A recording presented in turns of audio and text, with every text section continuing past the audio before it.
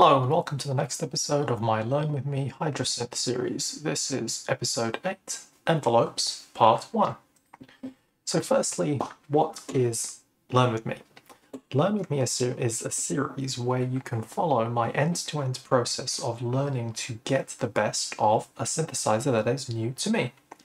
This is the ASM Sound Machine's Hydrasynth Explorer. It is a digital synthesizer with a lot of modulation capabilities and a polyphonic aftertouch keyboard.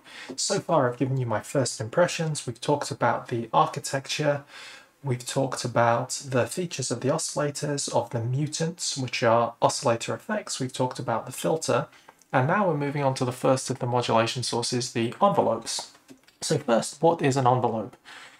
An envelope is a modulation source that proceeds through some shape in response to a trigger or a gate. A trigger is a message that says an instantaneous event has occurred. A gate is a message that says an ongoing event has started and then it has ended. So a gate is when you hold a key and release one. A trigger might be when you hit a drum.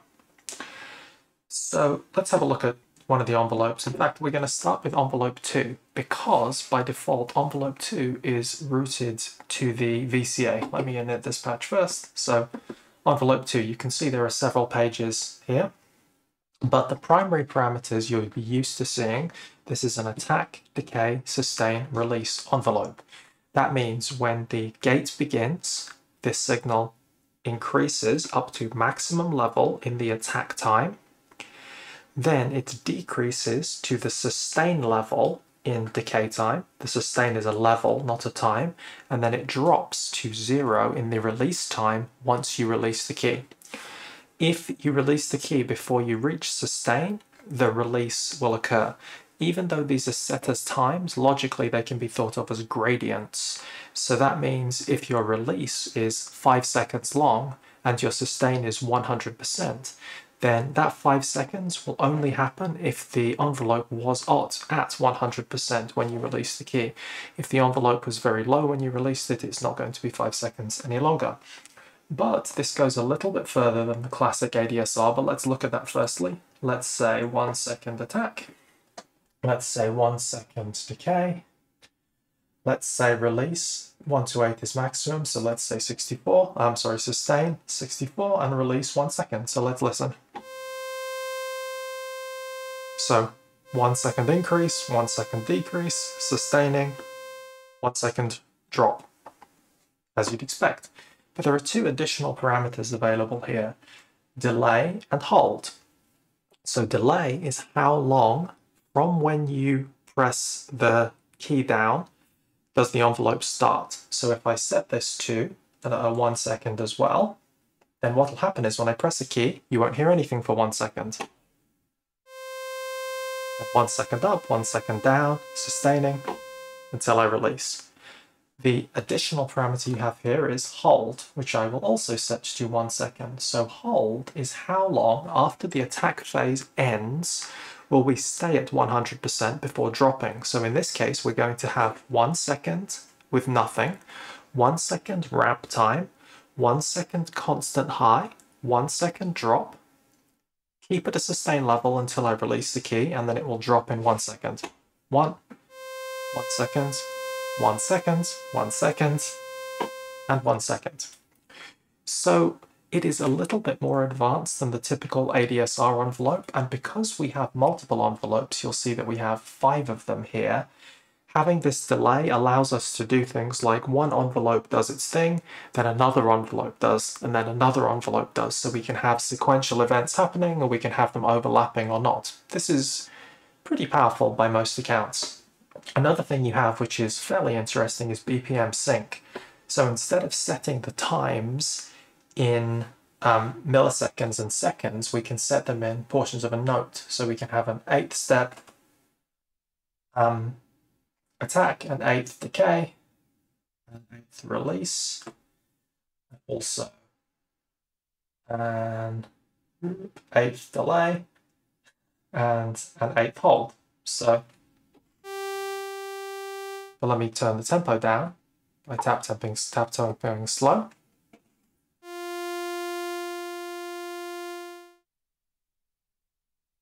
So you can hear then that this synchronization, BPM synchronization, you can imagine it can be convenient if we want certain relationships between multiple envelopes. Instead of thinking, oh, I need half a second here and a quarter of a second here, this is an easier language for typically musicians to speak. And note that the arpeggiator is obviously running in BPM sync, and the LFOs can run BPM synced. So this allows for interesting and specific relationships to be formed without doing any mathematics or any complex mathematics. So the next thing you have here is the curves of the phases of the envelope. So the envelope stages, if the curvature is set to, well, let me just scan through. So we have exponential and we have logarithmic. So when you think about a curve at zero level, it's linear. Linear means that the parameter will increase with a uniform gradient. If we have a logarithmic parameter, the gradient will be higher at the beginning and it will decrease. If we have exponential, the gradient will be lower at the beginning and then it will increase. So we can choose whether during that phase it's going to be starting low and then going high, or starting high and then going low. In this case, you could see that the default attack curve was a logarithmic attack curve, which means it gets louder quickly and then the loudness increases less quickly late. The decay and the release curves are both exponential, which means they drop quickly and then they level off. So we could, for example, you can see on the graphic an illustration of what's happening. If I hold shift, does it help us? No, not particularly. So now they're all linear. See if you can hear the difference. So now let's set those to extremely exponential. Do you hear that very aggressive drop there? Because the exponential is very sharp. If I decrease it a bit, a little bit softer. And again, on the initial attack, we can hear that the attack comes in linearly. Let's try a logarithmic attack. It's going to come in very fast after the delay. And set it very exponential, it's going to come in late. It's very punchy. So this can be very useful when trying to do things like percussive sounds. Next page, we have some options to control the triggering that is going on here. So legato triggering means if we're pressing one key, this is most useful in, or often useful in monophonic mode. When you're pressing one key, when you press another key, it means an envelope won't re-trigger. Reset means when you run out of voices, when we reuse a voice, do we leave the envelope at the level it was and attack from there, or do we set it back to 0 and fully play the attack out? Free running allows us to have the envelope complete its phase, even if it's only been triggered, as opposed to having to be controlled by the gate. And finally, envelope looping means that the attack, hold, and decay phase will loop if you hold the key down. So this allows us to get LFO type motion. But note that the attack will continue from where the sustain ended from the decay. So you're going to get something which comes up from 0, hold, decay to sustain level, up, hold, decay. So even though it only uses the attack, hold, and decay, the sustain level matters in controlling the overall shape of the envelope. This also allows us to turn an envelope into something logically like an LFO. So if we wished, we could have 5 LFOs. Next page, some more unusual parameters for a synthesizer. These are triggering sources. So remember I said that the envelope is triggered by the gate that comes from the note. Well, it turns out that there are other sources we can get gates from, and we can specify which of those will actually trigger this envelope. Envelope 2 is an exception because we can't change trigger source 1. Trigger source 1 is always note on. Why? Because envelope 2 is normaled to the amplifier, which means that if we don't have it trigger with note on, then potentially none of the keys will make any sound because nothing is triggering the amplitude envelope. So that is fixed. But let's look at the available values for the other ones. We can have note on. Notes that if two things have the same trigger source, it can still only trigger once. So note on, LFO 1, 2, 3, 4, 5. So we can have the envelope re-trigger in response to the LFOs. Ribbon on. So if you have the original Hydrasynth or the Hydrasynth Deluxe, you have a ribbon controller. You can also send ribbon messages through MIDI. So this is still potentially useful if you're controlling it externally. And sustain pedal on. So you have ways of triggering these envelopes, not just by pressing notes. So let me demonstrate one of those. I'll have it trigger by LFO1. And yeah, let's just try it.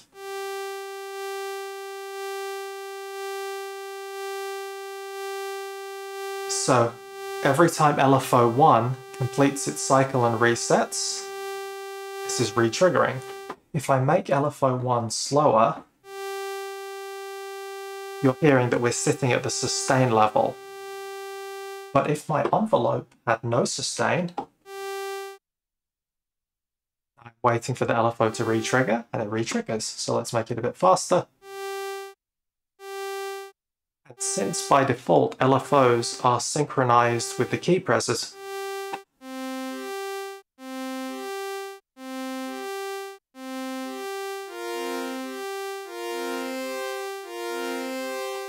and you could imagine that we could have each of these envelopes triggered in some different periodicity, or these LFOs could also be BPM synced. Let's go back to the envelope. So finally we have this tap trigger. So this allows us to trigger the envelope. So rather than the LFO triggering it, I'm using this button to trigger it. So that's another convenience feature. So let's try and shape an envelope a little bit more carefully for our purposes. Let's imagine we're looking for a nice pluck sound. So for me, a pluck sound is going to have almost no attack. It's going to probably have decay and release equal, because I don't want it to matter whether you release the key. I don't think we need any of this decay or hold. We don't want BPM sync. But since we've got, maybe we should have, I think we should have almost no attack. And if we want some attack, we can have it to be logarithmic. And now these I want to be exponential. So I want to see this drop, and I want the decay and release curves to match. So let's just listen to that.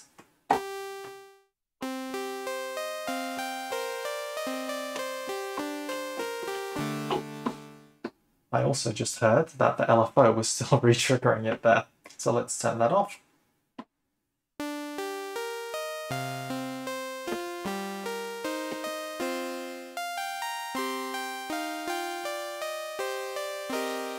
So what I'm going to do now, that is the shape of the amplitude envelope. I may actually make it less sharp than that. And what I'm going to do is I'm going to use the filter envelope to have another one, and that's going to be a little bit more aggressive. So let's even turn this down lower. Let's set this to 16. So you should hear the difference. Much more gentle release slope. But this one, let's compare them. I probably want, what I'm going to do is turn down the filter, and I'm going to turn on full. So you can hear that whoop, which is the sound of this attack. I want it to be fairly short. Now, again, no sustain, and I'm going to have the same length of the envelope. So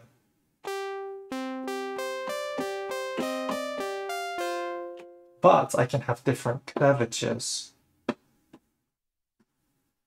So what have we got? So this is curvature exponential 32, so it's a more aggressive curve. I think that attack, I don't need it to be so logarithmic, I need to have it linear.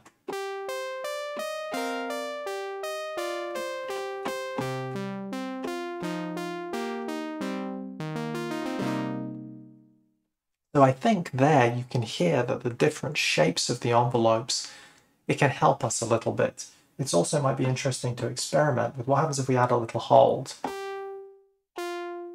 So this is pushing the drop back in time. We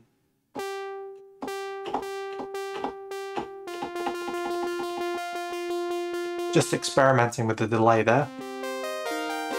So it's interesting. Hopefully you can see that subtle changes can make significant differences here. Let's go for a unison. Let's go for 2 notes. Let's have some of this analog fluctuation. 1 mode.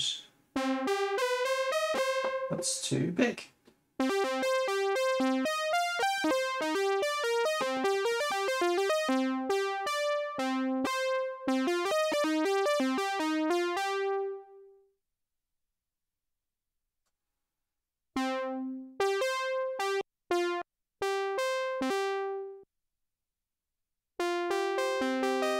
I think I prefer it in polyphonic mode, so let's go polyphonic mode.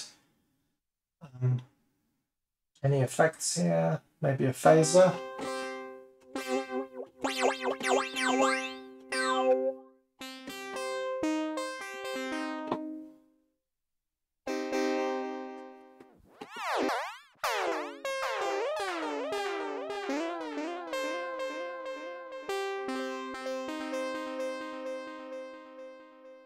Go first.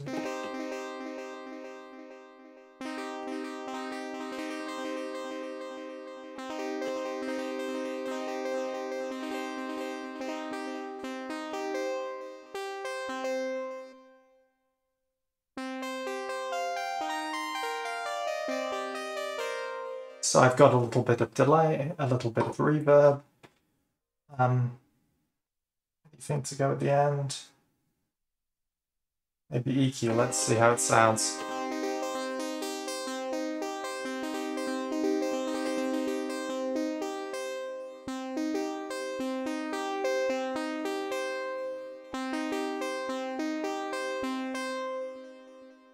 Maybe a little more reverb. So now we have a sound which is relatively simple. It's just a basic saw wave. We have some effects added to it, but the majority of the character and that plucky sound that we've developed is down to the envelope shaping. And I'm sure once we get into more in-depth sound design, we're going to be able to take advantage of the more complicated features. So let's play for a moment.